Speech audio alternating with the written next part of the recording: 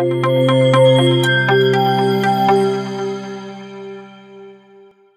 students, welcome back to my channel. So this is our first problem related to the DC circuits.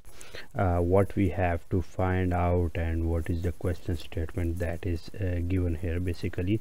So the circuit which is given here, we have to find out the value of R if the value of this VG is given. So the value of this VG is given, the value of current is given, and we have to find the value of R and the power absorbed by the resistor. So as basically approaching towards the solution of this problem, we know that according to the KVL, we have a solution that the sum of all voltage rises in a circuit are equal to the sum of all voltage drops. So here we have just one passive element and one active element. Therefore the value of VG, which is the voltage rise, is equal to the value of VR. So what we can see here, that all the voltage generated here or provided is basically consumed by this resistor. So we know that this is VR, and the value of VR is basically I into R. So to formulate any question or to find out any quantity with respect to any circuit element, we should have some understanding of any elements. So let's say we have any element which is denoted by Z here. So if we have to find out quantity, any quantity related to this one, so actually we have three quantities related to any electric element, which are the current, is impedance or resistance, you can call it for the DC circuits, and the voltage drop across this element. So out of these three elements, if any of the two quantities are given, we can easily find out the value of the third quantity. So here we have VG, which is already dropped here. We know the value of current, which is IG here, and we have to find out the value of R. So by this formula we can easily find out the value of R, which is VG by IG, and putting the values here, 1K divided by 5 milli, or 1 by 5 into 10 raised to power 3 into 10 raised to power 3, which is 1 by 5 10 raised to power 6, or 1 by 5 mega ohm. So this is the value. This is basically a very easy question. This is a very easy question, very basic question, but what is the thing which I want you guys to understand is the basics of a KVL. This is a very easy question.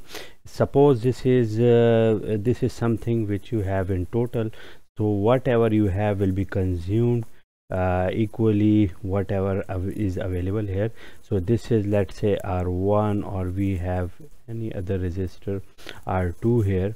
So whatever here is will be basically consumed here and here as well, and the sum of all voltages will be equal to VR1 plus VR2, and this is called KVL. This is the second part of this question which we have solved here.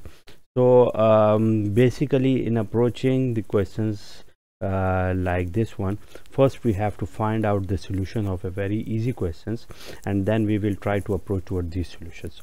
Okay, after finding out the voltages here, what we have to find out, we have to find out the value of power which is consumed, and we know the formula of the power which is consumed is I square R.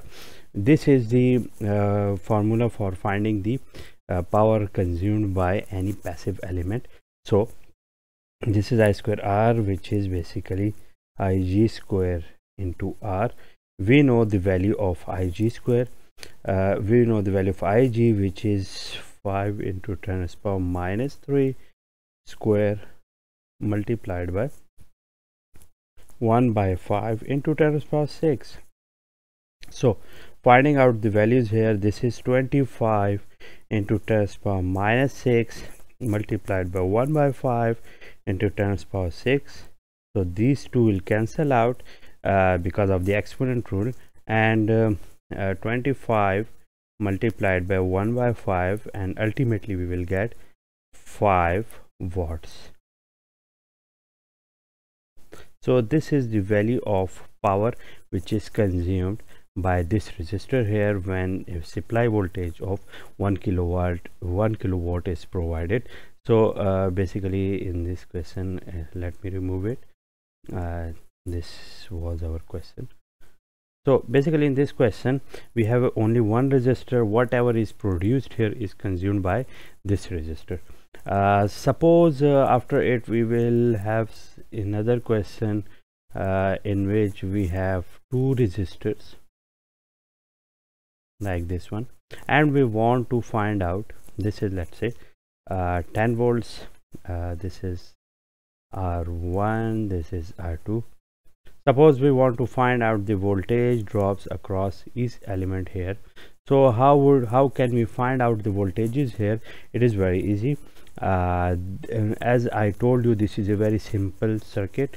So to find out the value of voltage across R1, we should have I1 as the value of R1 is given.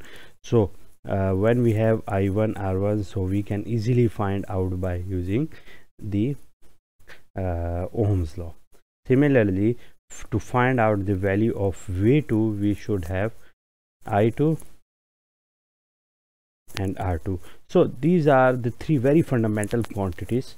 If you want to find out the value of any of the three quantities, you can easily find it out by having any two of these three quantities. After finding them out, you can use the formula, which is I square R or V square divided by R. These are the simple rules of the DC circuit analysis. So this was our first lecture, or we have solved this question. After it we will approach toward other questions of similar kind, and which I will try to clear your concept regarding the DC circuits. So hope to see you soon. Okay, goodbye.